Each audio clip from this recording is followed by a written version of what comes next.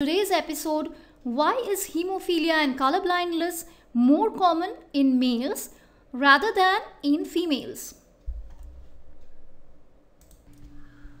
Now here comes the learning outcomes of today's lesson.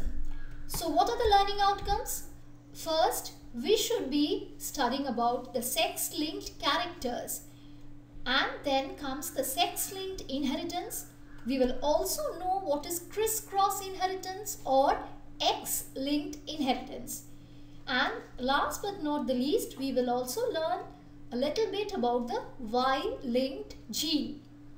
Okay, is it clear? So we will cover these 5 topics: sex-linked characters, sex-linked inheritance, crisscross inheritance, X-linked inheritance, and Y-linked gene. So let us start with sex-linked characters.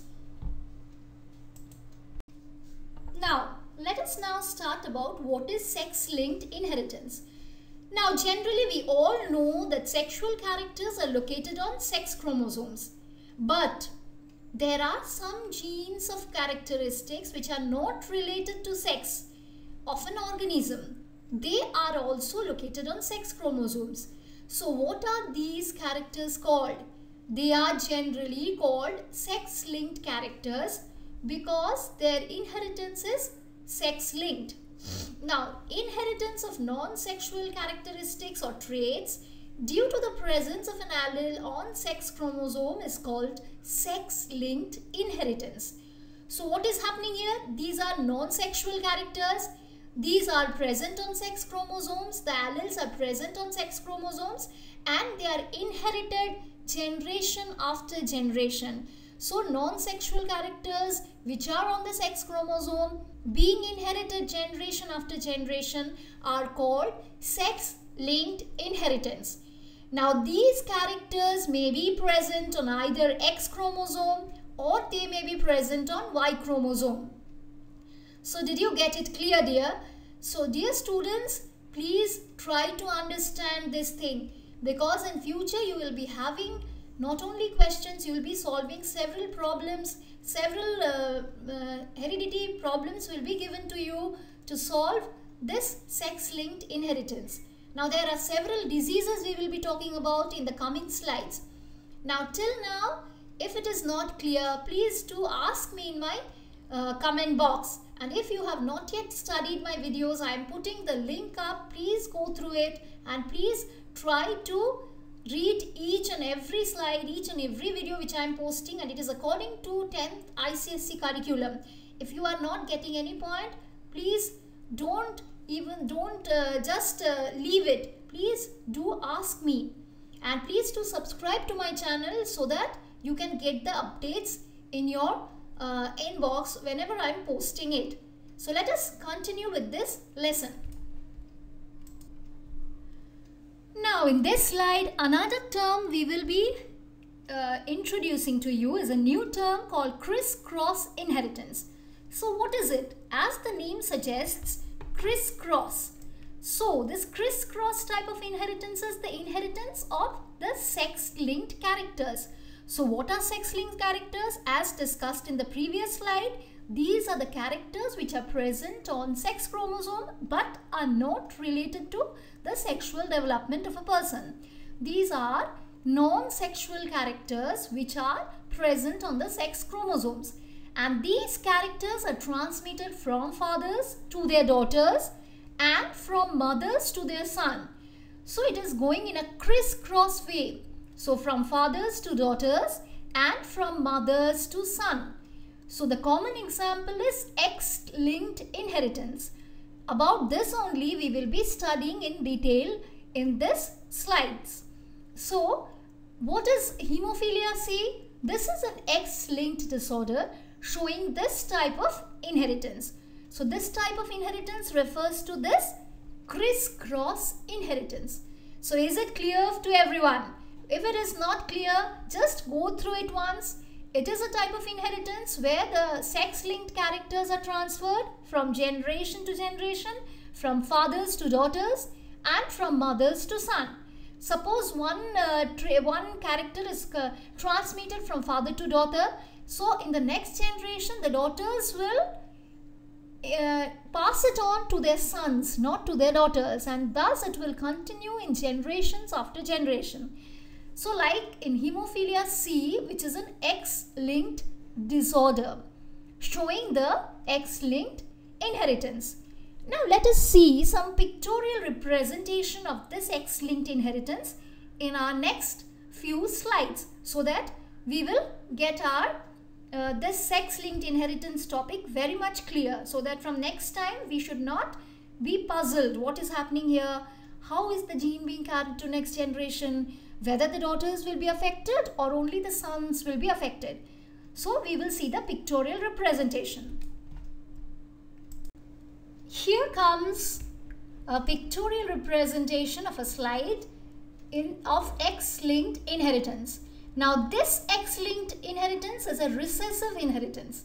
Now let us see what is happening here.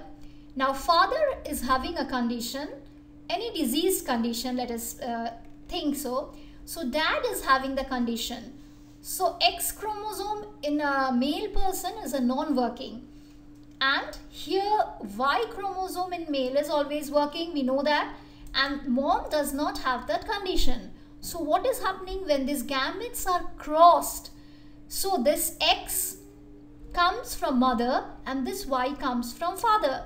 So this child is normal, having no such condition as a father.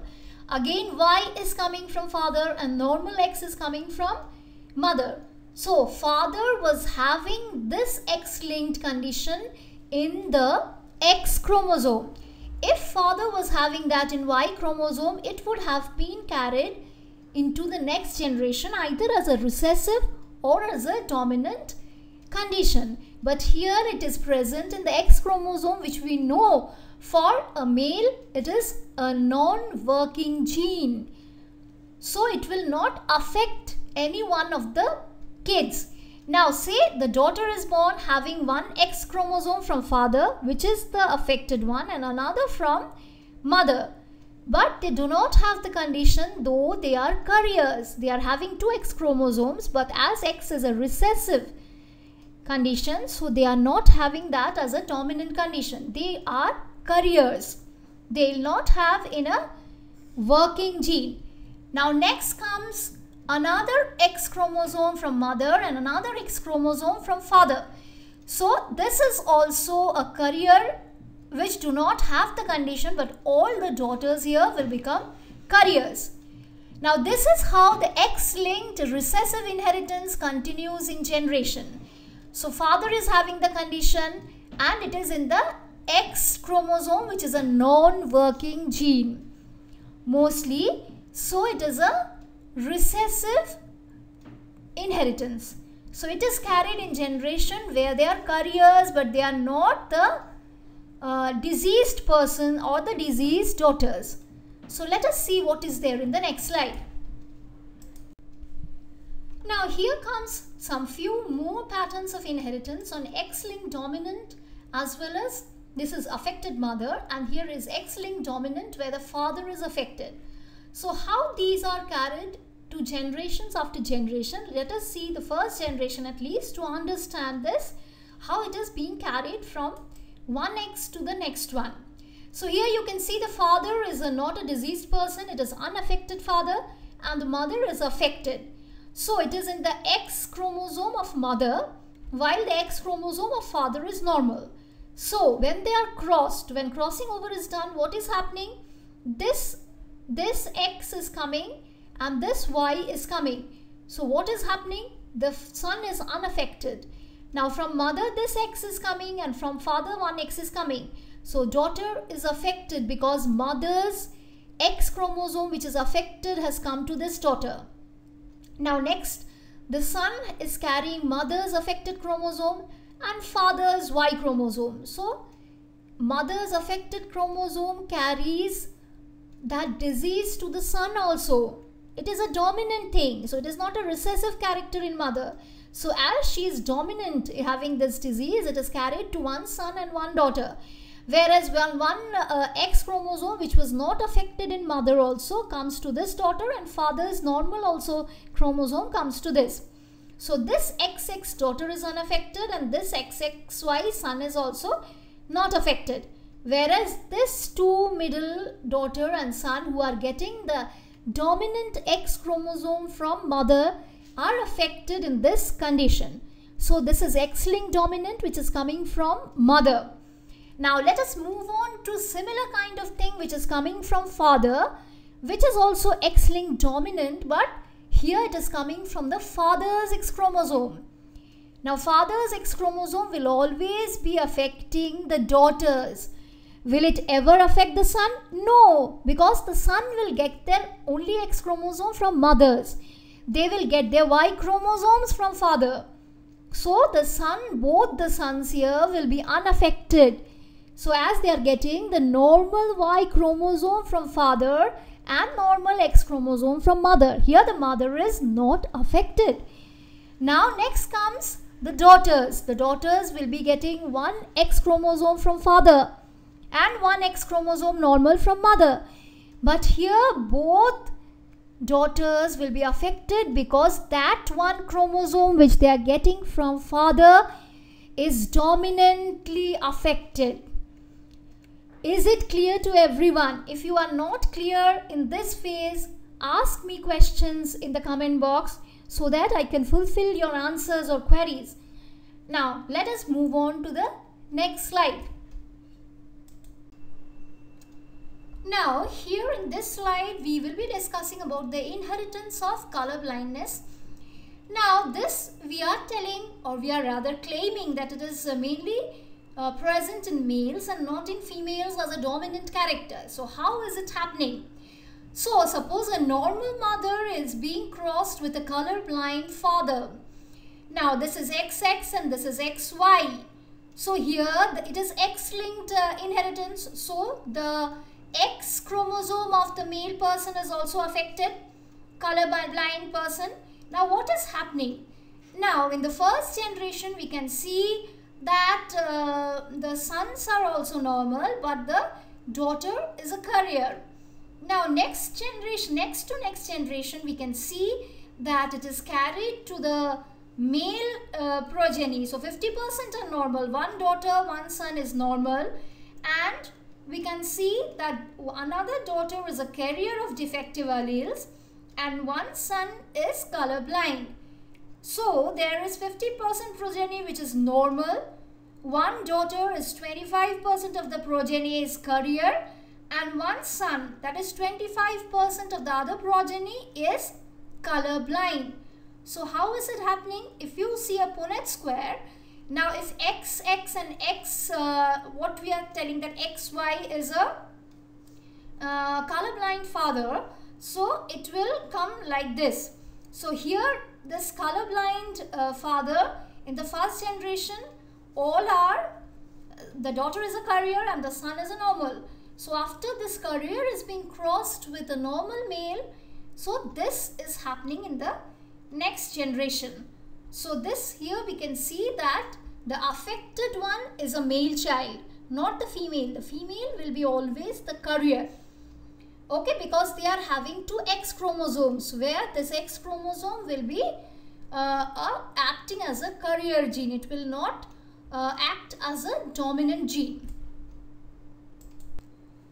Here are some plates to test the color blindness. Now this I have already shown in your lessons when I have taught you about color blindness in the lesson of eye, sense organs. Now if you have not gone through those lessons where I have posted the color blindness test, Snell's test charts. So this is red color blindness. Those who are not able to distinguish between red and green, those students also you can test this. If you are able to distinguish what are the numbers written inside it clearly, so you are having a normal vision. If you are unable to distinguish between the this green and the red or orange or other colors, and if you are not able to read out the numbers clearly, then might be you are having a problem of color vision. So you are a colorblind person. So this is, I have taught you in sense organ eyes, color blindness part. So this I just wanted to show you the Snell's chart, which proves that a person is colorblind because they don't understand the combination of red and black, orange and green. So this is a type of color blindness. Now let us move on to the next slide. Now here we will see the inheritance of hemophilia, how it is carried from one generation to another. So let us see, father does not have hemophilia. So XY chromosome, they are normal. They are not having any diseased condition, but mother is a patient of hemophilia, or one X chromosome is carrying the hemophilia gene. So how it is carried in generations after generation, we can see that one boy, the first boy is having XY, which is normal. He is not having hemophilia. The second boy, which is carrying the diseased chromosome or gene, hemophilia gene from mother's X chromosome, will be having hemophilia. The next daughter is not having hemophilia, and the other daughter is having a chance, 50% chance as a carrier, because she is having one diseased chromosome from mother and one normal chromosome from father. So 50% sons will have hemophilia and 50% chance of the daughters to be a carrier of hemophilia. They will not carry the hemophilia gene, but they will be the carrier of hemophilia. So this is how hemophilia is carried from one generation to another. So we can see the signs or symbols which are used here. This half green and half white is a carrier of hemophilia gene. This full green is a person who is having hemophilia, and this only outlined green part which does not have hemophilia. So is it clear to everyone? So 50% of the chance of sons without hemophilia, 50% of the sons will have hemophilia, and 50% of the daughters will be carriers, and other 50% will be normal. So next, let us see the same type of thing. We have shown here where the mother is normal and the father is having hemophilia. So father's X chromosome is affected.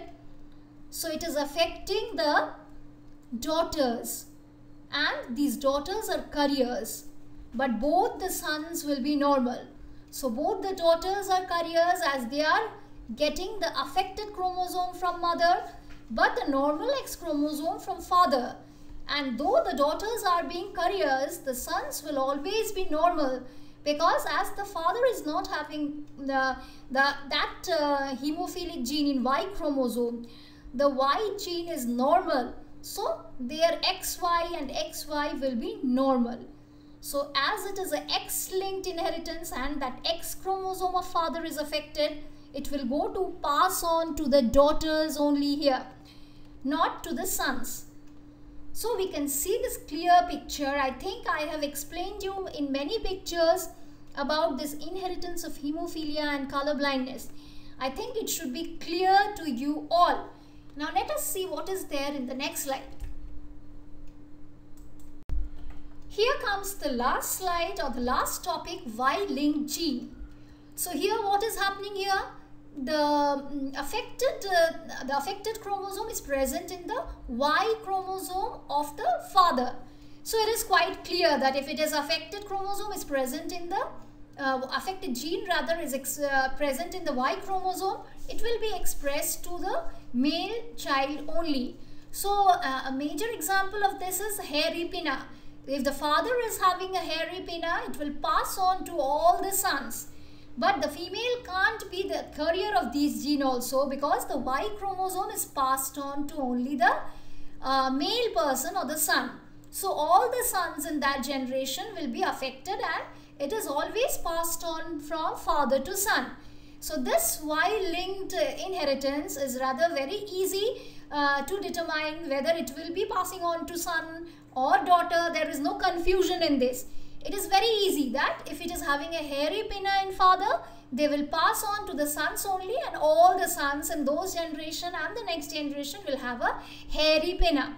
So it is a gene which is expressed only from father to son. So this is a Y-linked gene. So I think you are all clear with the sex-linked inheritance. Whether it is X-linked dominant, or it is X-linked recessive, or it is a Y-linked inheritance.